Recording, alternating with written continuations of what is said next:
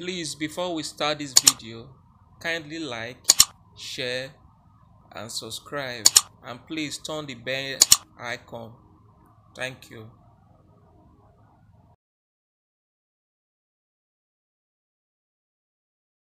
Also, there must be accountability. What is happening in Nigeria is robbery, is brigandage, it's not government. And it is the responsibility of writers like myself and other well-meaning people to fight it. And I believe that the international community is in a much better position to listen now, since the end of the Cold War has meant that we must face issues differently from what we used to do in the past. Blowouts, oil blowouts, the oil companies have an obligation to ensure that these things do not happen, or that where they do happen, they do not disrupt life a great deal. Unfortunately, in Nigeria, Shell, which has prospected for oil in Ogoni country for the past 33 years, has not done any of these things. It uses outdated equipment in Ogoni.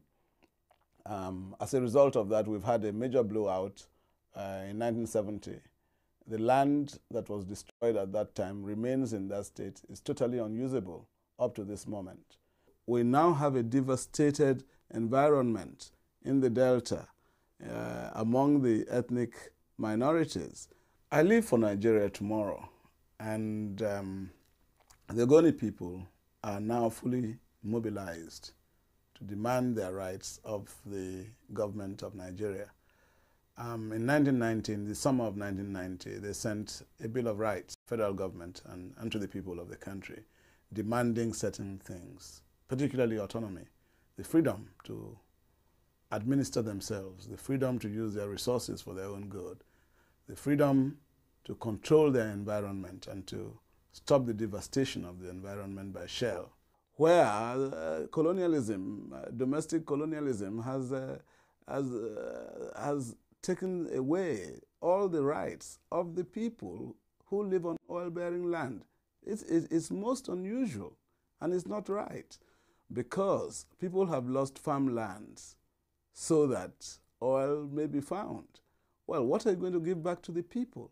Oh, did you get that? Yes. You got it. I thought I was rehearsing. No, it was very good. First time, it's always good. That's great. Very, very nice. I think it's good. Oh my God, I thought I was rehearsing.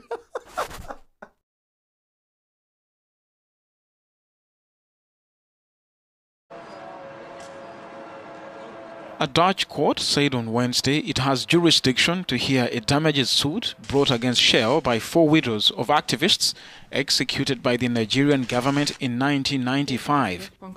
In a preliminary decision, judges at the Hague District Court said they would allow the suit to go forward, a rare win in a decade-long legal fight.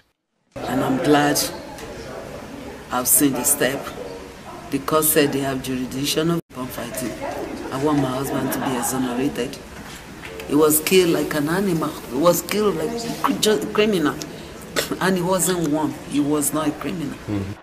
The men executed were among a group that became known as the Ogoni 9 activists, who included writer Ken Saro Wiwa. The group had protested against Shell's exploitation of the Niger Delta.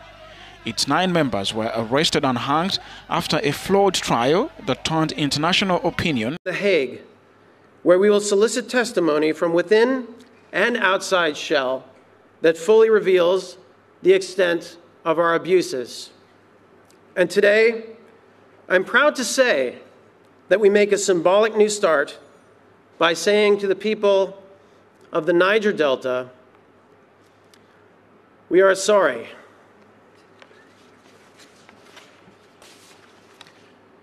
We are sorry for the oil and gas spills that have made your rivers toxic. We are sorry for the gas flares that stink up your villages. We are sorry for the fact that you cannot.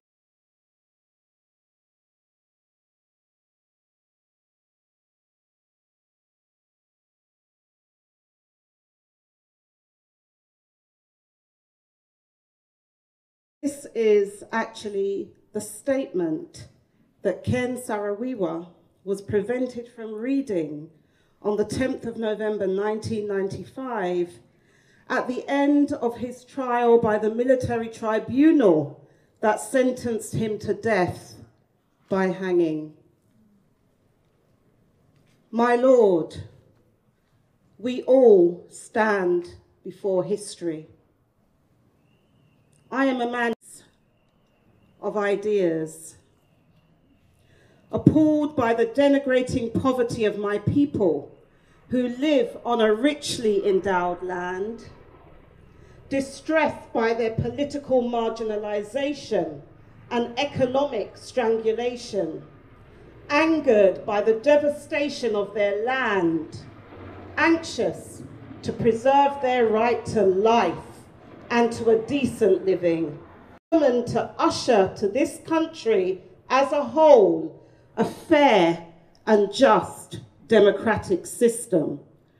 I have decided and devoted all of my intellectual and material resources, my very life, to a cause in which I have total belief and from which I cannot be blackmailed or intimidated. I have no doubt at all about the ultimate success of my cause, no matter the trials and tribulations which I and those who believe with me may encounter on our journey. Nor imprisonment nor death can stop our ultimate victory. I repeat that we all for history. I and my colleagues are not the only ones on trial. Shell is on trial here. And it is as well that it is represented by counsel said to be holding a watching brief. The company has indeed ducked this particular trial, but its day will surely come.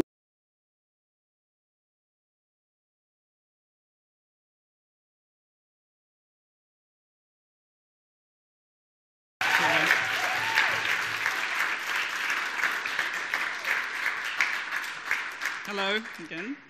So synergy is when two or more people or organizations combine their efforts to produce an outcome that's worth more than they would achieve separately. Now, by this definition,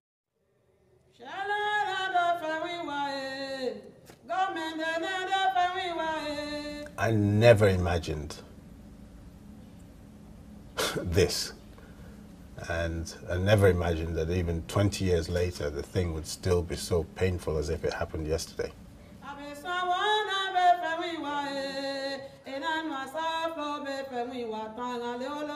the older I get, the more I really appreciate my father's bravery. You know, you're aware of these things at 19.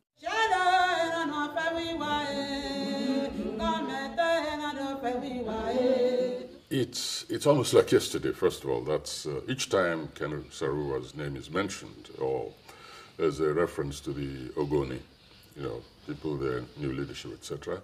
I just have the image of Ken before me.